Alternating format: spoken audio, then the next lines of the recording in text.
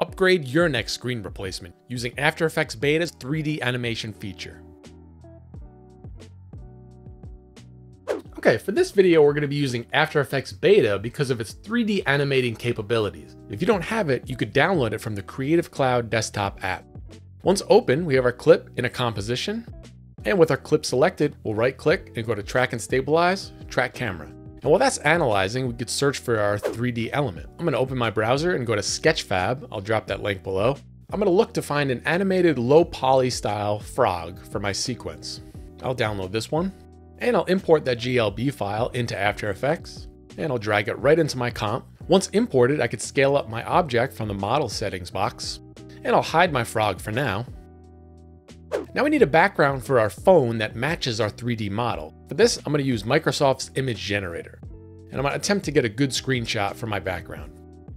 And this is off to a pretty good start. So this is really what I ended up with after tweaking a little bit. So I'll save this and bring this into After Effects as a composition, and I'll wait to import that into my comp. Now with my video layer selected, I'll jump to Effects and Presets, and I'll drag the key light effect onto my video layer. And I'll jump to Effect Controls, and I'll select Screen Color, and I'll pick the green screen. I'll change this to Screen Matte, and then I'll fine tune a bit. So I'll drop down the Screen Matte controls, and I'll adjust my Clip Black and Clip White until my screen is fully black and everything else is white. Okay, then I'll change my view back to the final result, and that's looking good. Now with the same layer selected, I'll select my 3D camera tracker, and I'll pick a tracking spot in the screen area. I'll select Create Solid. Now with that solid selected, I'll adjust the parameters a bit, scale it up to cover the screen. Now with my solid still selected, I'll jump to my project panel, and I'll select my screen replacement layer that I made.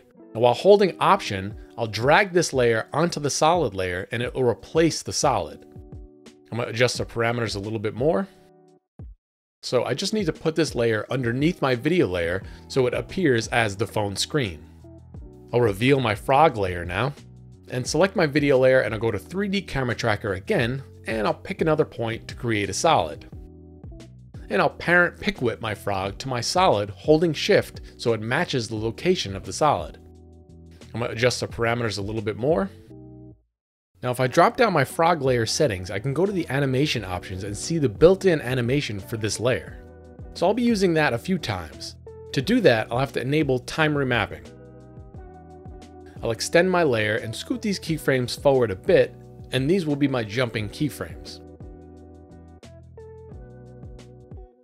Now animating my position parameters, I'm going to have my frog move positions while the animation is going. So moving it forward and selecting the Convert Vertex tool, I'll make this straight line into a curve so it resembles an arc. And I'll also throw in a scale adjustment as he gets to the top of his jump, so it gives some forced perspective like he's getting closer to the camera. And when he lands, I'll scale it down a bit. Now I just want to tweak the orientation so it matches the angle of the table surface. Okay, that jump looks really good. Okay, so now I'll copy these time remap keyframes and paste them right where I want the next jump to happen. So I'll animate this the same. I'll do the same thing with my scale, position, and rotation parameters. And I'll create that nice arc again. And I'll have the frog jump right out of the frame. Okay, it's looking really good. So now I'll add some lighting to it.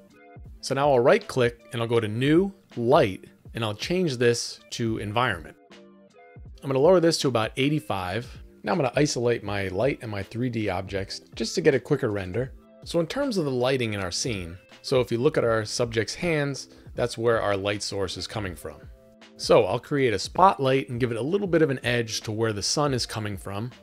I'll tweak the orientation a little bit so it looks like it's coming from the bottom of camera left. Now we're going to go and create a shadow layer. There aren't too many shadows in general in this scene, so it's just really a subtle contact shadow. So to do this, I'm going to duplicate my frog layer, and I'm going to call this shadow reference.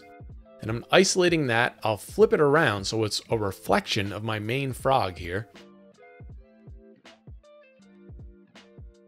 Okay, that looks good. So now for the shadow. Since we can't add effects like drop shadow to 3D layers, we're going to have to use a workaround. Let me show you. To do that, I'll add a new solid to my comp. Any color is fine. I'll drag the calculations effect to my solid. Under second layer, I'll select my shadow reference layer. I'll bring the second layer opacity to 100.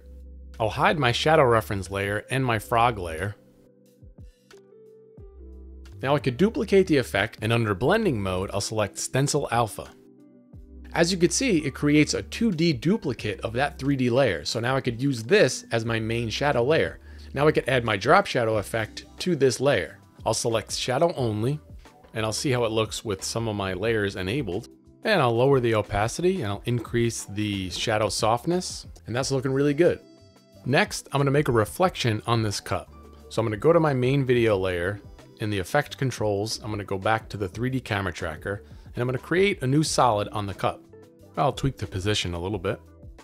Now under the solid settings and under geometry options, I'll tweak the curvature to match the curve of the cup. And let me just tweak this a little bit. So from here, I'll pre-comp this, and I'll select leave all attributes in this comp. So the curvature will remain in this comp. So now jumping into that pre-comp, I'll paste my frog animation layer, scale it up, and I'll flip it horizontally, adjust it a little bit. Jumping back to the main comp, you could see it there. I'm just gonna add a nice feathered mask to this by double clicking on the square shape layer. Increase the feather quite a bit. Add a Gaussian blur to it. And we got ourselves a nice reflection selling the animation that much more. Thanks for watching. Here's our final result.